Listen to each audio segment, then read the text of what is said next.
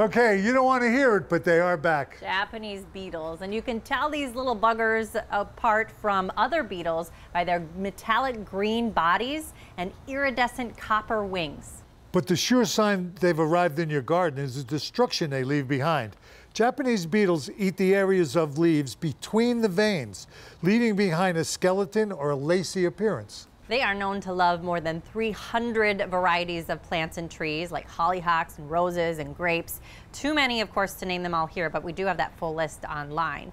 But we also know several varieties that are resistant to Japanese beetles, like red maple, dogwood, and juniper. That full list is online too. So what can you do about them? You can spray with an insecticidal spray, but many will also harm the good bugs that come to your plants, including bees. Well, we have some options, and you guessed it, they're online.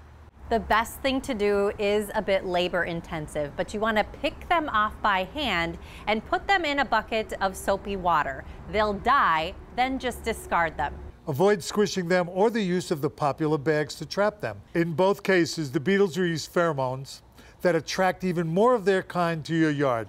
Preventing them in the first place is also tricky. You can apply grub control to your yard, but it's really only practical if the grubs are creating damage to your lawn, since beetles can simply fly in from elsewhere for lunch at your house. Okay, but the key is maintenance. You got to get out there and look and see what's going on in your garden. Right, we're never going to get rid of them. Nope. We have to learn to manage them. Or kill them, one or the other. Both. Better stay away from my green beans and tomatoes. Well, we have all of today's tips on our website. If you're not a member yet, text GROW to 763-797-7215 and you'll get a link to join the Grow with Care page. You can also text your Grow questions directly to that number.